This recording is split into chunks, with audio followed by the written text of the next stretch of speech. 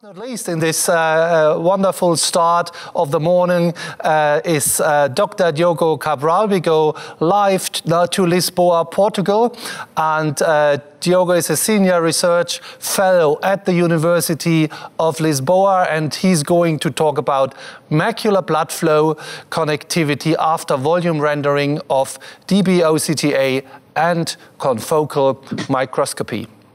Diogo. Hi, good morning. Hello, good morning. You can hear me? I can hear you well.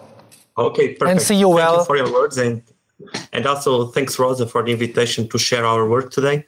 So, in this work, we are looking towards a better understanding of one of the most puzzling questions of the macular anatomy and physiology, that how does blood flow percolate in the human macula? Early questions polarized arguments over distinct hypotheses that can be translated to this electronic circuit analogy, the predominantly parallel circuitry hypothesis with an equal resistance at every capillary plexus and a direct arteriolar input to the deep plexus, versus the other hypothesis, that is the predominantly series circuitry hypothesis with a higher resistance in the superficial plexus, a lower resistance at the deep plexus, and without the direct arteriolar input to the deep plexus.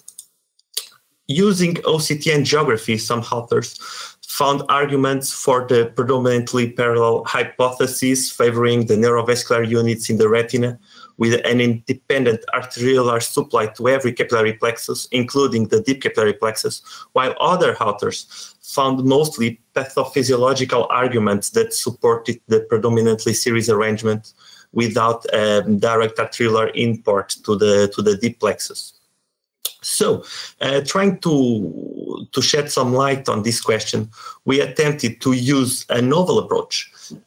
We used the novel density scan OCT angiography from Heidelberg that has a higher resolution than conventional OCT, and we used an arithmetic algorithm to evaluate the connections between the superficial arteries and the superficial veins.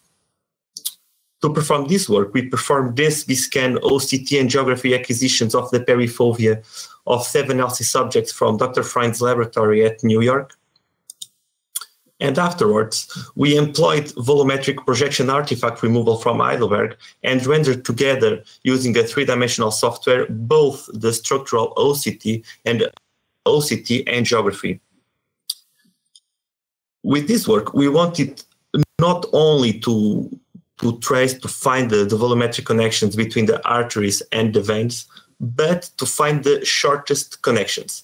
Therefore, we employed a specific algorithm called the shortest pathway algorithm that finds the shortest pathway between two nodes of a three-dimensional volume. Imagine that here represents the artery and here represents the vein, those nodes. The algorithm will find the shortest pathway between those nodes in the higher three-dimensional volume. This is the algorithm that explains water flow through pipe systems, and also the algorithm that Google uses to tell us how to navigate with less energy expenditure and following the straightest pathway when we use Google Maps, for instance. So this video, okay, it's running, perfect. This video is a typical example from our work. In an example of a room rendering of density scan OCT data, we used multicolor photos to assign arteries and veins. The algorithm segmented the capillaries that are depicted in green, and we verified that the software segmentation of capillaries was very, very accurate regarding the original OCTA data. The shortest pathways will be highlighted with white. And the most relevant findings were the absence of shortest pathways at the superficial capillary plexus level, and this series arrangement between the superficial vascular plexus and the deep, okay, here, the absence of connections at the superficial capillary level. And here we observe the series arrangement between the superficial vascular complex and the deep vascular complex.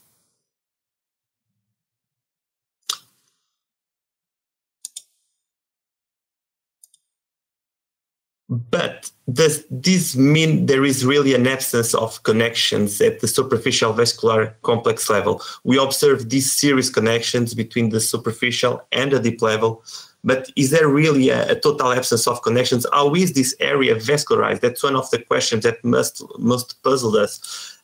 And recently, we read this beautiful work by Dong and co-authors. They used high-resolution confocal microscopy and supported not only the series arrangement between the superficial and the deep vascular complex, with an absence of direct connections between the superficial arterial and the deep capillary plexus, but they also demonstrated the presence of connections at the superficial vascular complex. So we took a look into their data that they gently provided us.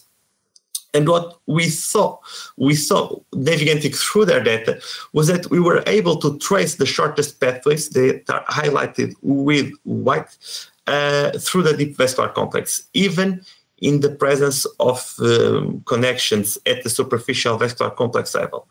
We observed that those connections at the superficial level were more tortuous and more longer than the connections through the deep vascular complex, agreeing with our previous results toward this mixed circuitry hypothesis with the series connectivity between the superficial and the deep vascular complex.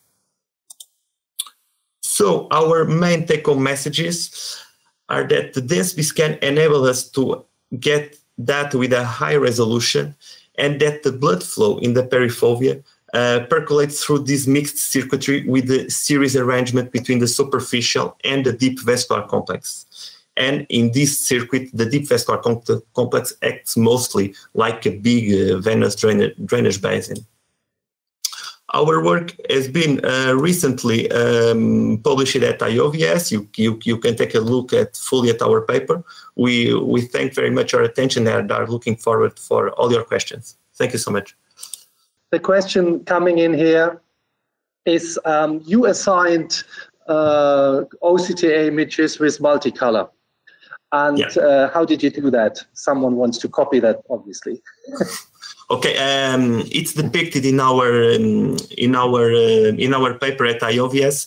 It's we used in a matter of fact an algorithm from Fiji to assign the OCTA to the multicolor photos using some common points in both of the pictures. It's rather easy to do that. Okay, so we have a look on the paper then. Okay. We are at the end of this first session. It has been absolutely a great start, and we have lots of positive feedback from the audience. I want to thank all the speakers of this first session.